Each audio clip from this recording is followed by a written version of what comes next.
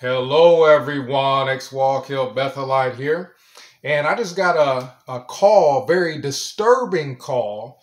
And from the sounds of it, it sounds like we're going to have a situation with child sex abuse, like we did when Jehovah's Witnesses had the home book study arrangement, right? With all those kids going to different people's homes and not being watched by their Jehovah's Witness parent and being allowed to be molested.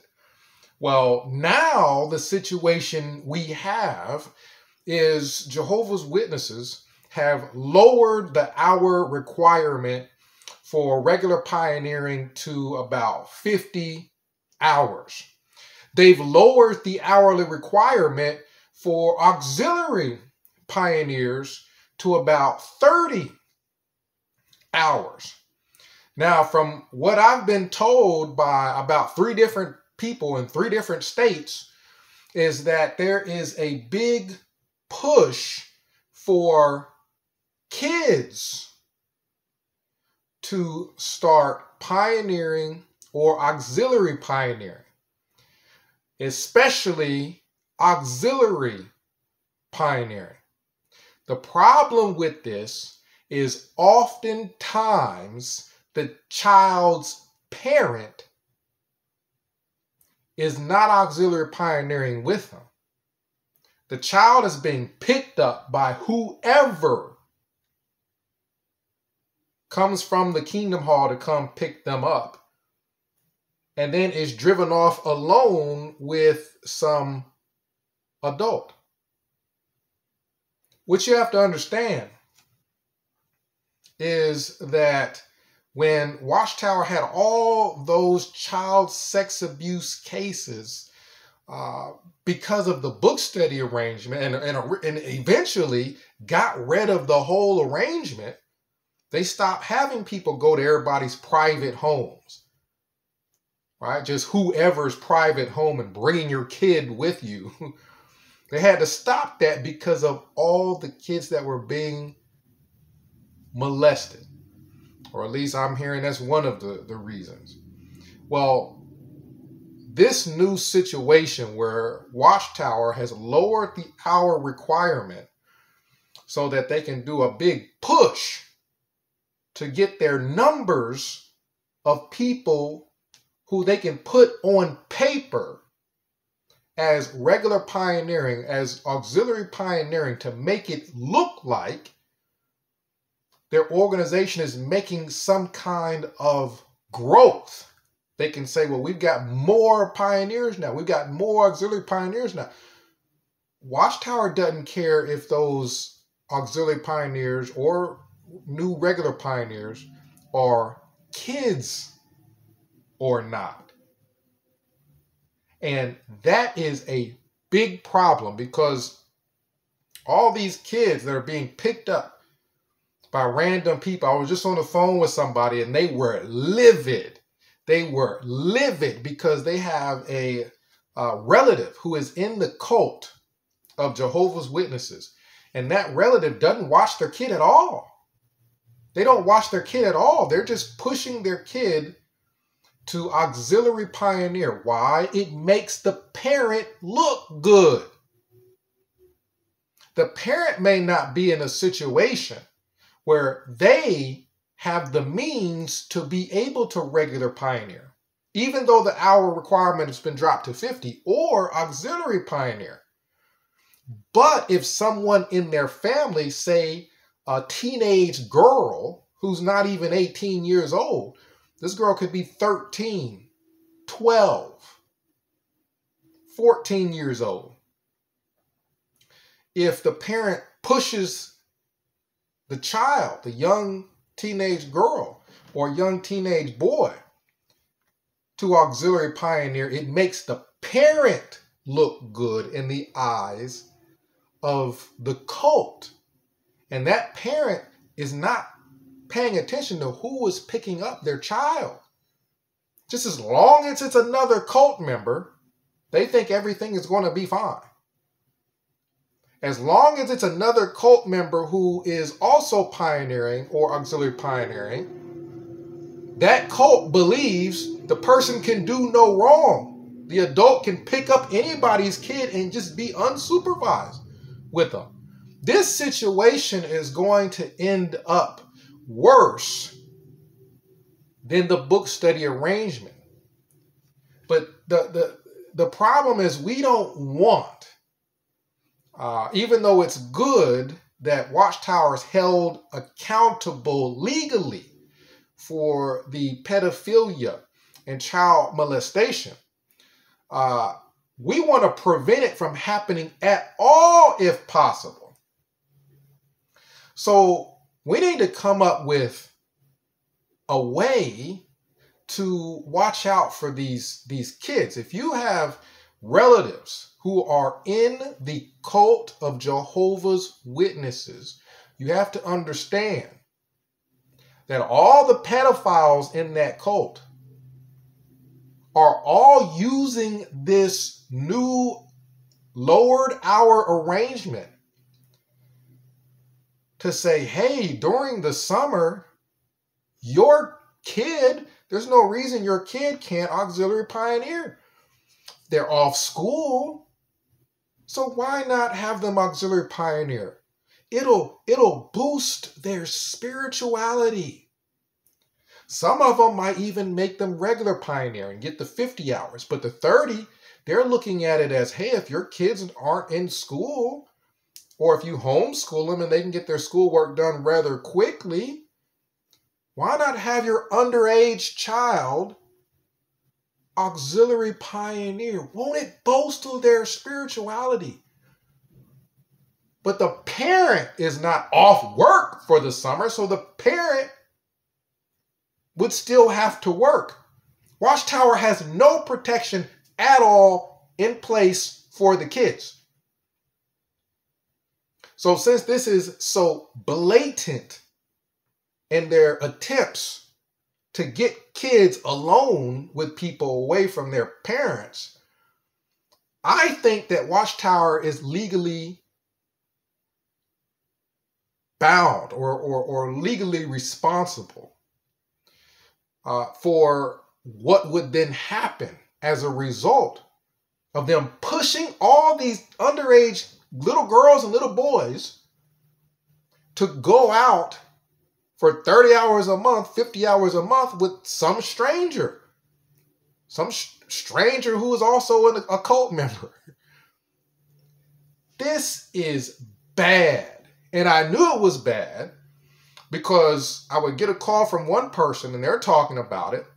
Then I get a call from another person. These two people don't know each other. And they're talking about, man, all these kids are being taken off out in the quote unquote field ministry to get their 30 hours in by people who are not their parent. This is blatant. Jehovah's Witnesses have got to have the worst culture for pedophiles of any other group there is. If you have family that are Jehovah's Witnesses, recognize this danger. Recognize that your relatives who are underage are at a higher risk of being molested because they are more likely, because of that cult, to be left alone with someone who their indoctrinated parents in their mind think, well, as long as it's another cult member, as long as it's another Jehovah's Witness, I can just trust them to be alone with my kids, even though I have no idea if in their background they're actually a pedophile or not. I don't know at all in their background if they're on the sex abuse registry. I don't know if in their background they've actually been to prison for molesting kids. I don't know any of that, but as long as they are in the cult, I'm going to trust them with my kids, send them off with these strangers. And in the end, I get my ego boosted because my kids are pioneering. My kids are auxiliary pioneering for the summer. We're so spiritual. A spiritual person would not leave their kids to be molested. A spiritual person would know to be on guard because we can't read a person's motives. We can't read a person's heart. Just because a person is a Jehovah's Witness doesn't automatically mean they can do no wrong. So when I got the third call, that's when I knew this can't be going on in 3 different states. And I'm getting reports from all these different people. If there isn't some sort of coordinated effort to say, hey, Watchtower got rid of the book study. We had to get rid of the book study arrangement where it's harder to molest kids because not only did they get rid of the book study arrangement, but everyone was going to meetings over Zoom, right? All those pedophiles now are doing backflips. This Jehovah's Witnesses are the pedophile lottery. Like they have hit the lottery with every kid in the organization is now going to be getting pushed to go out and be in the ministry. And Watchtower is not going to encourage the parents to go along with them. This is a level of neglect that is blatant. There's certain types of neglect that is so blatant, you should be criminally liable if your kid is off with someone and you don't know that person well. I don't want to hear, oh, they just go to my church. I don't want to hear, oh, we're just in the same cult. I'm talking removing the child from the home of the Jehovah's Witness cult member if we see it. This is what I'm talking about. We need to be able to call CPS. If we're seeing strangers going to our relatives' homes and picking up the kids, and we know full well the only thing they know about this person is they've been going to the same Kingdom Hall, we ought to be able to call CPS. Like it's the level of neglect is so high that CPS or somebody should be able to look at this and say, yeah, y'all are just sending your kids off with whoever. Y'all are sending them off with whoever. There's no one in your family going with them to watch out for them. You especially want to be wary where you have congregations. This is another thing somebody called me about, is that you have a congregation where you got a lot of teenage girls, right? And then there's a push to Auxiliary Pioneer, and you have several of these teenage girls sign up to Auxiliary Pioneer, possibly even regular Pioneer. And then all of a sudden after that, you got all these older men signing up to Auxiliary Pioneer after they did. So from what I'm hearing, the number of Auxiliary Pioneers that are men sometimes directly coincide with how many of them kids they see sign up also. Because if the men sign up to Auxiliary Pioneer and these kids are doing the same thing, the possibility of the man and that kid being alone at some point in time is very high. I'm talking man not in this kid's family, or woman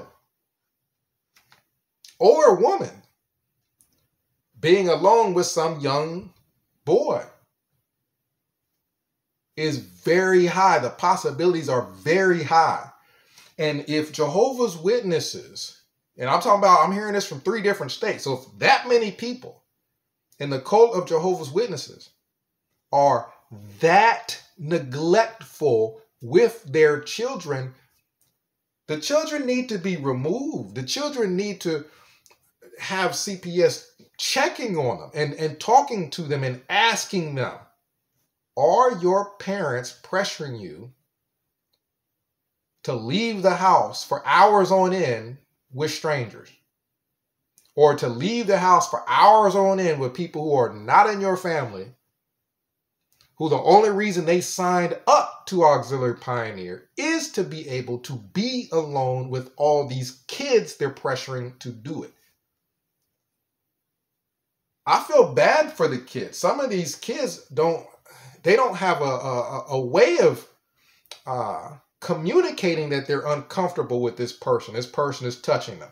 Some of these kids, you have to understand, not only are they born and raised in a cult that is probably more pro-pedophile than any other.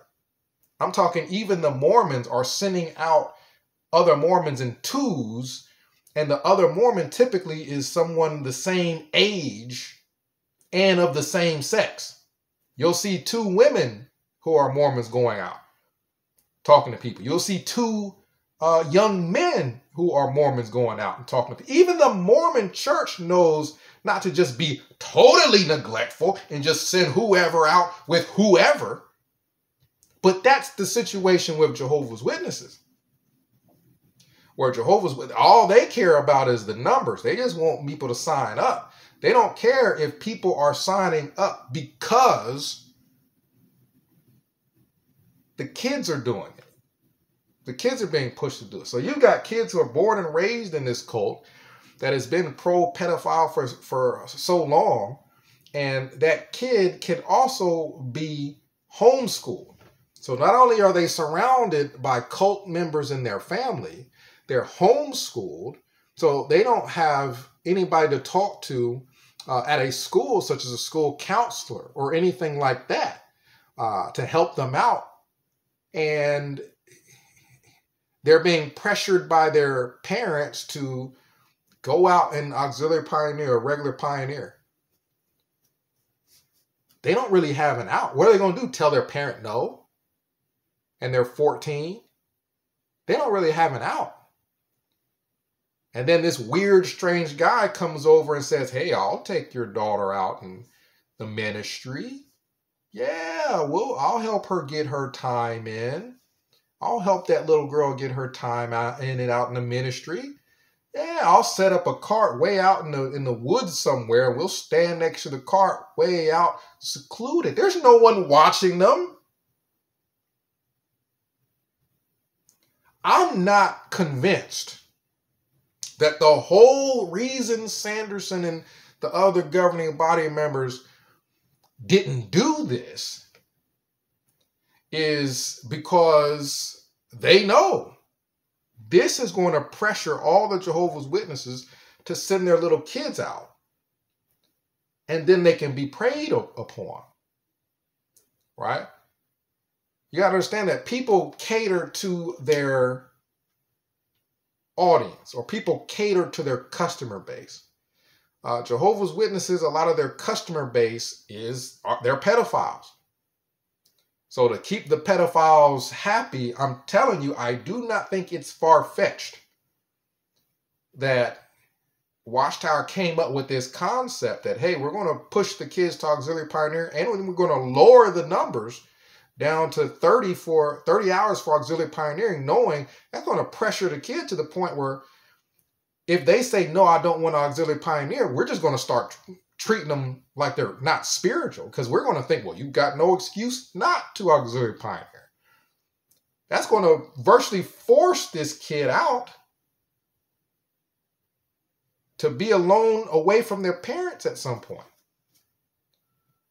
So this is almost a brilliant plan for pedophiles to be able to get a hold of kids and molest them.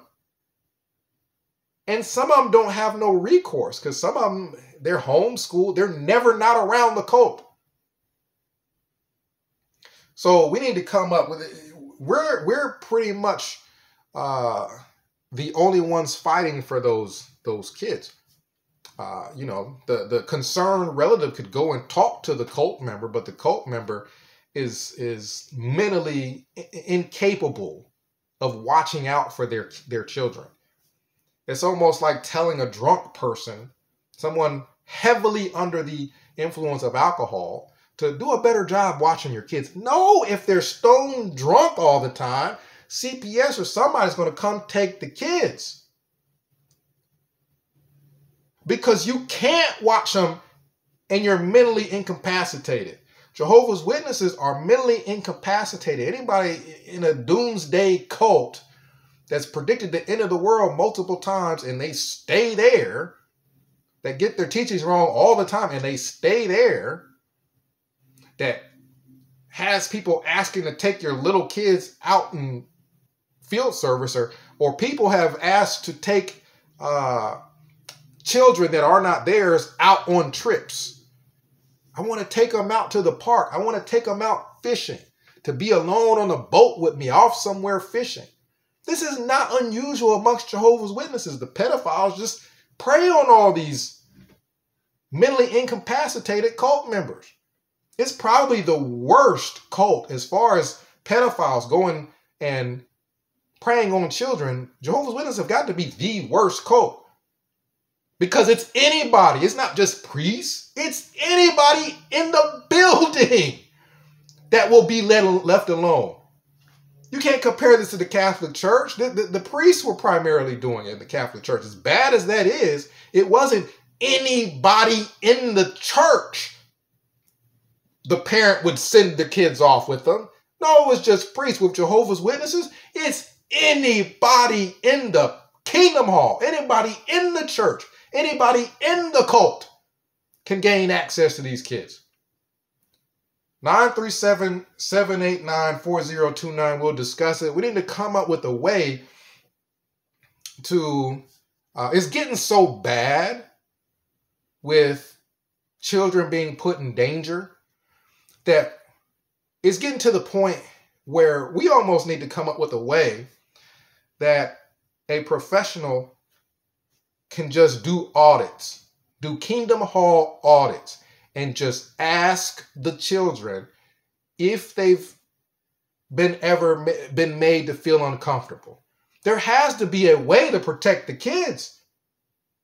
And if they're just letting them go all willy-nilly with whoever, there needs to just be Kingdom Hall audits where people go to the Kingdom Hall and while there, ask the parents, ask the children, you ever been